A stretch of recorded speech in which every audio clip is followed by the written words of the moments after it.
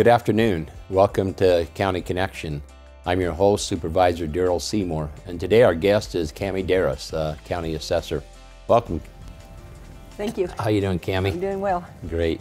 You know, we're going to talk a little bit about taxes. It's getting close to that season, but it's not necessarily income taxes. We're going to talk about people's property taxes for a few minutes, and a lot of people who see different things that are happening, laws change, everything changes, and you know, we all may have already received that notice that kind of shows what our valuations and changes might be coming up. But why don't you kind of break down a little bit about the process of what that tax all includes, and whether it's not just goes to the county, but what the portions and separations of a county tax on people's property tax. Okay, as the assessor, we really don't do the taxes. We really work with the valuation. But when you do get those notices of value, I mean, a lot of people look at it and say, oh, my value went up 20–30%. But you've got to look at that limited value. The limited value is set to go up only 5% unless you build or change your property. So make sure you look at the limited value before you think your taxes will go up a bunch.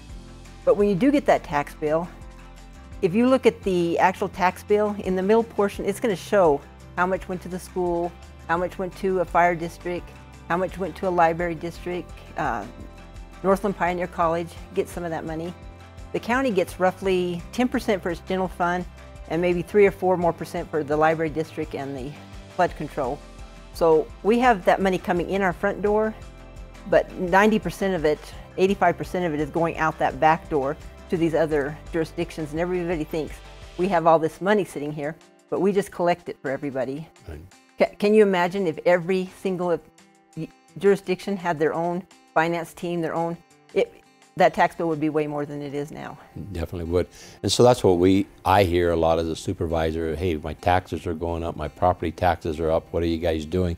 We are one group, but there's, like you said, there's a fire board that they're over their control, and whatever they want to spend, that relates to people's taxes. The school board, that relates to people's taxes. You've got your college that relates, and then these special things. So by the end of the day, you set the valuations or look at the valuations, and some people have opportunities to question those valuations and to change if there is a process that they go through as well. And how long have you been doing the valuation for the county? I started with Navajo County back in '79 as a file clerk. Actually, is what I started as. I went to school half a day, and then came in and filed all the papers for them in the afternoon. So I've been there a while. And you've been the elected assessors for about 20 years. About 20 years there. You've done a fantastic job. You had some new things, a little bit, some technology. You know, this year we changed a little bit here. I know as the county, they give you a little better tools to work with. I guess it's satellite imaging and things. Right. Share a little bit of how that's going to help with things going forward too. Well, we literally have, we have a pretty large-sized county, and we have 6 people that actually go out and measure and do the appraising. And so we are supposed to look at 25% of all the properties a year. This will help us look and see which ones we have to go look at without driving, 45 minutes out to the middle of nowhere to come out there and find out there's nothing really there. So what we've done is we have this new imagery that a plane will fly over, and it'll take shots from every single side of the buildings. We won't be able to see in the windows or do anything like that. We can just see, is that a garage, is that a porch, or is that living area? And what that does is that triggers an appraiser to go out there and look at that area. We don't, from those imagery, say, that's living area and we're going to add it to your tax valuation. We send an appraiser out there. The appraiser, goes out and talks to the people and says, I'm here just to check and make sure everything's right and make sure everybody pays their fair share. Right. And there's also a process if somebody's, has a piece of property and say they want to change it from, I know today we even had an opportunity of changing somebody's property from commercial back to agricultural, or those processes, and you help with that, and you help people, make the changes that are necessary, that sometimes that comes before the Board of Supervisors to either approve or disapprove. And I know you've been very active on taking those requests and working with those requests, and not always are they to the advantage of somebody. I know we've had some businesses that really thought there's valuation should be changed, but we upheld your assessed valuation as well. And so I really appreciate what you do, because in the long run, it's helping everybody be fair with how their properties are assessed and things too. And what most people don't realize is, as county assessor, I don't have all this power to do whatever I want. The Department of Revenue actually does a report card, and so I have to have values in a certain percentage, or the Department of Revenue will come in and put them in that percentage. So it's not like I can go in and choose, you know, Sam gets to go 50% of what it's, Fred gets to go 75%. We go across the board and try to make everybody fair, and then DOR looks at our files and says, yes, they're good, or no, you need to do some more work. Okay. You know, we know with time, sometimes things are more challenging. People have changes in their lives, and sometimes maybe you lose a spouse one way or another, and that can change some of the tax equations. That's kind of what we want to maybe focus on here for the rest of the show today, is some of the changes that happen, and how do people become eligible maybe to lower a tax valuation, or maybe the amount that they pay of their taxes through some of the programs that we have. Share with us just what is a property tax exemption, and tell us a little bit more about who may qualify for that. Okay, these are all state of Arizona programs. They're nothing just Navajo County, but they do have a widowers. I always get those widowers, it's hard to say. We also have a 100% disabled. In the past, we had a veterans exemption. We don't have one now, but there is stuff going through the legislature to request that at this point. So as a widower, you have, they're for low income is what they are. So your household can't have a income of more than $34,901 of taxable income. So if it's Social Security and you're not paying taxes on it, that doesn't count. If you have a child or a disabled person living with you, then that goes up to $41,870. Okay. And so with that, does that wipe the tax away, or is it just reduce it based on a certain percentage? It's just a reduction in taxes. Okay. They give you a certain amount of your assessed value is what you can get off on your taxes. So based on the value of your house, you can get more, you can get less. It comes off of your valuation. So roughly, based on tax rates, it's usually between $350 and $400 is what it usually is. Some savings that way. How do they qualify for this? Or I know no dollar-wise, but what would they have to do? Is there a form they need to fill out? Is there something they need to do to come into your office? What are the steps going forward? And well, we're government, so we have a form for everything. We have a form for everything. So there is a form that you fill out, and you can come into the Holbrook office. We have an office here in Show Low that's open on Tuesdays that you can go into. On the second Tuesday of every month, we have an office in Heber at the county place there. Or with COVID-19, any new signers used to have to come and do it in person. But what we're doing is we're taking their information over the phone, sending them the paper, letting them sign it, and then send it back to us. If it's not your first time signing, we actually just send you the form. You sign it and send it back to us is all they have to do with that. Now, in case there's certain things they'll need, like a death certificate and things, if they're to prove that they are a widow or widower from that year. Yeah, they would have to give a death certificate. We ask a few questions. You know, your spouse would have had to been a resident of Arizona when they passed away. But if your spouse was, you know, on vacation or something out of state and passed away, we can work with that. Okay, on there. For the disability exemption, what qualifies a person? I mean, is there a tax exemption that comes from the state, or what do they have to certify that they are disabled? It's the same income limits as the widowers, okay. But they have to, what we do is we have a form from the Department of Revenue. They take this form to the doctor, and the doctor determines whether they're 100%. Our office does not determine whether you're disabled or not. They take it to the doctor. If the doctor says you're 100% disabled, then you're 100% disabled. Okay. And then you mentioned but the vet, I know that's one of the new legislatures that is being proposed right now, because we did have that for veterans, and I know it's gained some traction. We had quite a few people come and talk, and I know there's some different legislative people that are introducing that again this year to try to get that exemption for veterans. And it would be nice if that goes through, to honor our veterans and give them something back, even a little bit would. Every little bit would help to show them how we appreciate them. Okay. Are there filing dates or times that this has to be done by? They do. We use the filing dates are January to the last working day in February.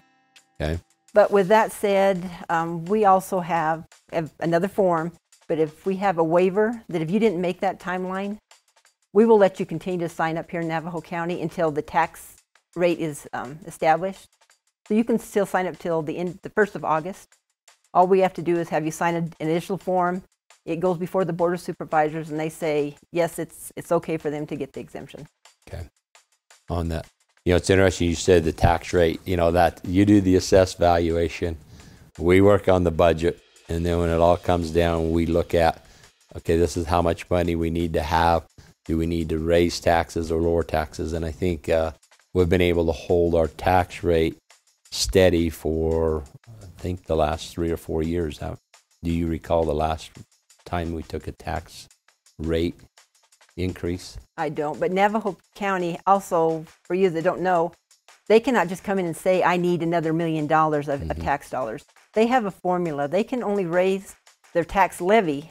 So if they got $5 million last year, they can only get that $5 million plus 2.5% more. They cannot just go in and say, you know, we need $5 more million and do that. Navajo County has, as do most districts, have limits on what they can do. Limitations there. And it's hard because there's sometimes you have needs or you have things there of being able to make the budget balance. But I know the last few years we've been able to hold constant on that tax rate and not change it. At the same time, people's assessed valuation or something may have changed a little, so you may see a little bit of tax increase, but it wasn't that we had a tax rate or anything, or it could have been something outside the county's hands from the school district or the fire department could have had some changes that affect that as well. Yeah, at one time somebody had a very good analogy of the Arizona tax SIP. It's like when those little games where you move the nut around and find the shell inside of it, the little nut inside the shells. It's a bunch of moving parts and it's very confusing, so it's hard to explain to people. But if you give us a call, if you have any questions about your tax bill, even your tax bill or your valuation, give us a call and we'll try to walk you through it. Yeah. Normally they have like 60 days of that valuation to appeal, right, or to ask questions there. And things were mailed out. When did that time frame start clicking here? Okay, we mailed the notices of value on the 28th of January. Okay. So you have until March 29th, I believe, to file an appeal. But when you do file that appeal, you can't just say, you know, my taxes are too high. Right now, home values are going up all over the nation, right, even in Navajo County. I mean, even in the northern part of the county where we don't really have a lot of increases. Things are selling. But once again, look at that limited value. Right. Because it's only going to go up a small percentage based compared to the full cash, and that's what your value is going to be based on. Okay. But when you do appeal, you have to give us a reason. You have to say, you know, the house down the street sold for X, and you've got mine valued at Y, but you can't just say my taxes are too high. Right. We have to look at the market. That's a good point. And I think, you know, our market is like you said, it's off the chart right now. Arizona is one of the fastest growing cities. The inventory up here is very difficult to have very much inventory. So when a house hits the market, it usually has 2 or 3 offers on it, and that seems to drive the price up as well.